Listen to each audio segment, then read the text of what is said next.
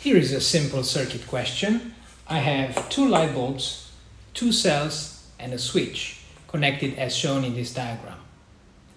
What would you observe when the switch is open, so off, or closed, or on? Can you answer that question? Let's now recreate the circuit and see what happens.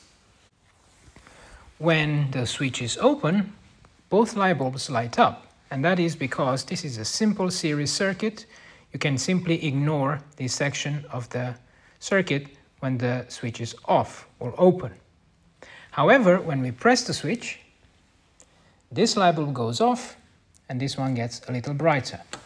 When this switch is closed, this light bulb is short-circuited, so the current in the remaining circuit is a little higher.